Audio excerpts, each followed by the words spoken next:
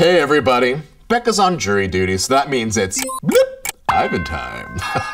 Now today we're going to be slaying minions and searching for shrines. That's right, it's Valor and Villainy from Skybound Games.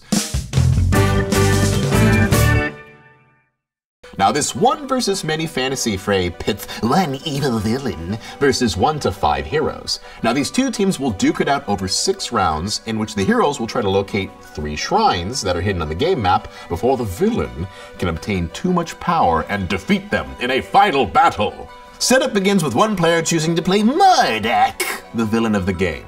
The rest will each take a hero character sheet and the card from a hero team known as the Order Without Borders. Now character sheets contain character name and their special abilities, a health tracker on the left side, power stats, and an action track. The characters will place a health token on their top health slot, a +1 token on their star power stat, and an action token on the leftmost spot of their action track. The villain will place their health token on the health slot according to the number of heroes. Give the initiative token to the hero player at the left of the villain.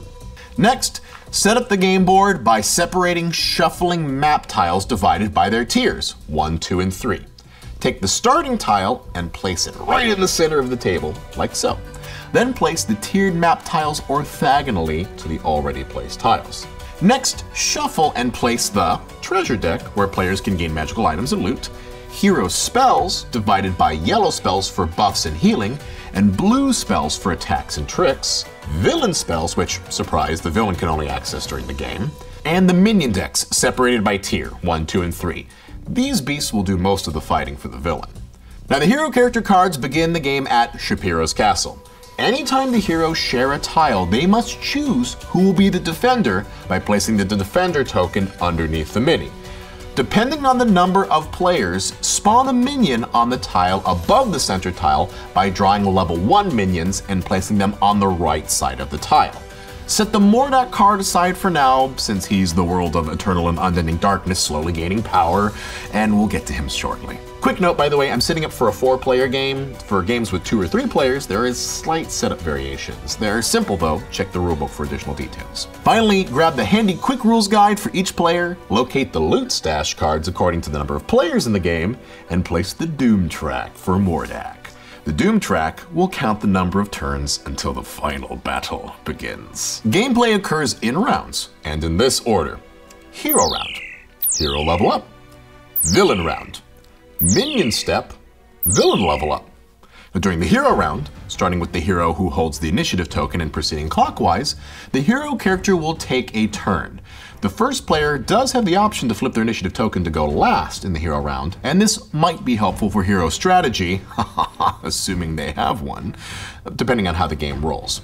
Now, during their turn, each character has a number of action points listed on their sheet that they may spend to take actions, and don't worry, we'll go over each one. Move. Now this action allows a character to spend 1 action point to move orthogonally up to 3 times onto already revealed tiles. If the tile is a mountain, it takes up all of their moves. Players cannot leave tiles with enemies on it, and a player may use the move action multiple times in their turn. Now as you move characters around the map, heroes are placed on the left side of tiles, and minions are placed on the right. The active player will always take the defender token when moving on to a tile with allies, but heroes do have a chance to reorder this during the level up step. This is important because the defender token represents who's going to receive the brunt of attacks. Spell Surge. This action costs 1 point and allows the character to draw 2 spell cards in any combination from their allotted spell decks. Scout. This is a free action, costing no action points, and allows a hero to flip map tiles adjacent to their character. Then, according to the symbols on the map tiles, they populate them with cards, including treasures and minions. Now, some tiles have an ambush icon on them as well, meaning that the scouting hero was kind of ambushed. So set those minions aside and resolve the other icons, then the villain gets to spawn the ambushing minions, enacting their actions immediately. Looting is also a free action, allowing the character to take a treasure card on a map tile that contains no enemies. Now these treasures are placed face down in the player's loot stash to be saved for the level up step. Now let's look at actions that use your power stats. These are typically combat rolls and are known as action rolls, which a character can make once each turn per type. by spending an action point. Now, in making an action roll, this is when you grab your action dice and roll them. Now, the total number of hits that you generate can be used by that player to power an ability. For instance, melee action rolls. Now, after generating your hits, the player may target the top enemy on the tile or the defending hero and assign damage. If the enemy on top is defeated, that damage will carry down to the next enemy in the stack. Minions have two health values. First, their total health, which is the amount of damage needed in one attack to defeat them. The second, a wound value, which, if made in one attack, will flip them to their wounded side where they are considerably weaker. Heroes will track their health on their health bar, and if they are at 0, they're defeated. Defeated characters will go in the villain's loot stash, to be cashed in during their level up step. Ranged attack rolls. Now this works the same as melee, but instead of attacking on their current tile, the players may attack a single adjacent tile.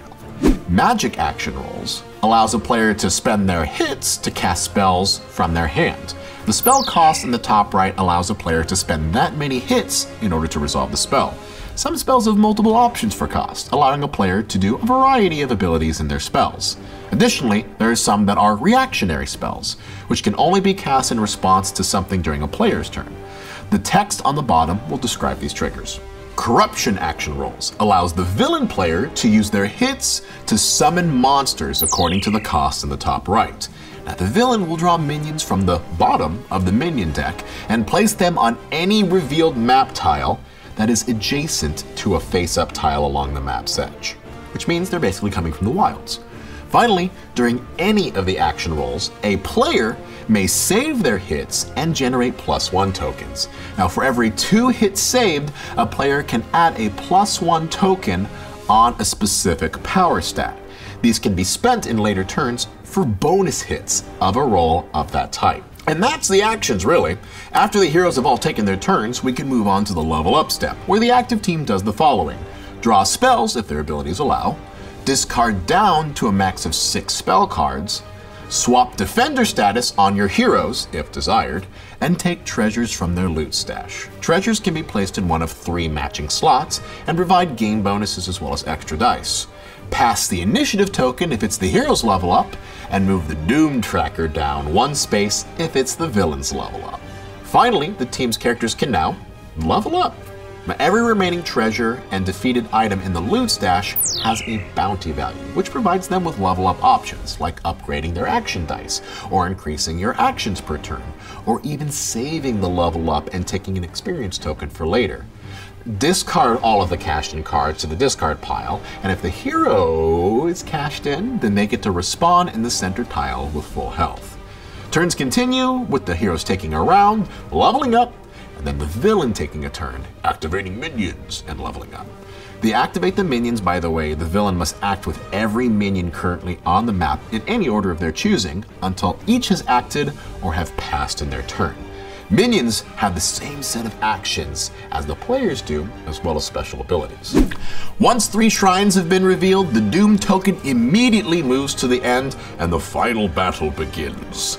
If the villain gets to the bottom of the track on his own, the same thing happens, but they're likely pretty powerful at this point.